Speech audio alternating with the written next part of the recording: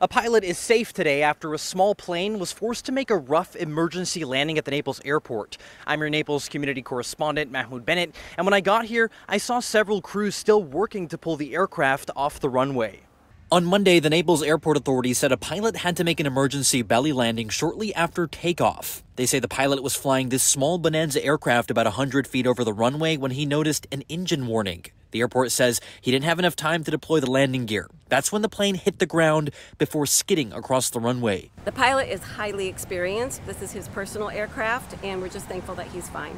No other people were on board the aircraft. The airport authority says runway 523 will be closed for a short time, but the airport's other runway is still fully operational. Reporting in Naples, Mahmoud Bennett, Fox 4 News.